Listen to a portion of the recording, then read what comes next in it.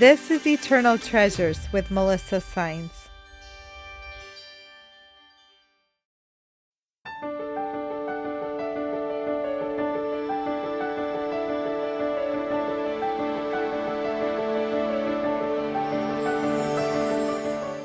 How do you respond to unpleasant circumstances?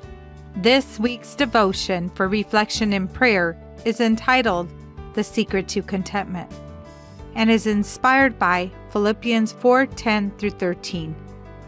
I rejoice greatly in the Lord that at last you renewed your concern for me. Indeed, you were concerned, but you had no opportunity to show it. I am not saying this because I am in need, for I have learned to be content, whatever the circumstances. I know what it is to be in need and what it is to have plenty. I have learned the secret of being content in any and every situation, whether well-fed or hungry, whether living in plenty or in want. I can do all this through Him who gives me strength. In these scriptures, the Apostle Paul addresses the church in Philippi as he is imprisoned. He explains that despite all the difficulties, he has learned the secret of contentment. Paul understood that it was his genuine faith that established his satisfaction, not his circumstances. Unlike Paul, many of us think that if things go right, we will be fulfilled. However, that is an unrealistic expectation.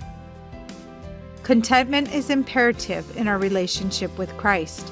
It involves an inward, quiet spirit that is submissive to God's will and is satisfied with what we have. In this life, we will inevitably face many difficult challenges. Therefore, it's vital to comprehend the secret Paul attained and achieve the correct perspective.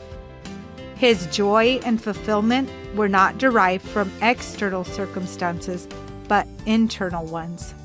He was on a mission to spread the gospel, and he was determined not to let anything or anyone thwart God's plan.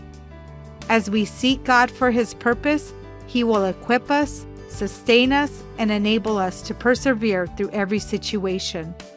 Our journey in life is not about us, but about pleasing Christ and accomplishing His will. When we empty ourselves daily and have an eternal perspective, we will grasp this revelation. We will have peace and be complete.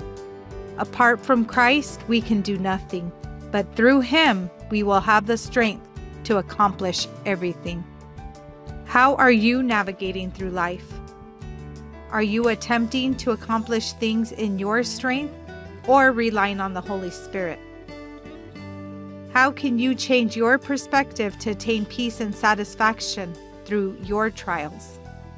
Let us pray. Father God, thank you for your provisions and the Holy Spirit that empowers me to do what you require. I acknowledge that no matter what I go through, your plans are good.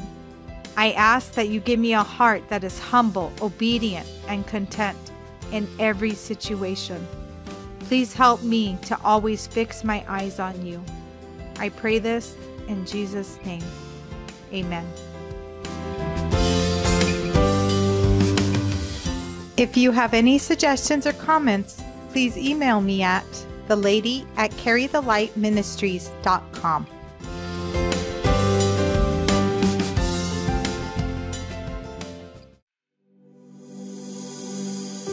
This is Melissa Sines with Carry the Light Ministries, presenting you with Eternal Treasures.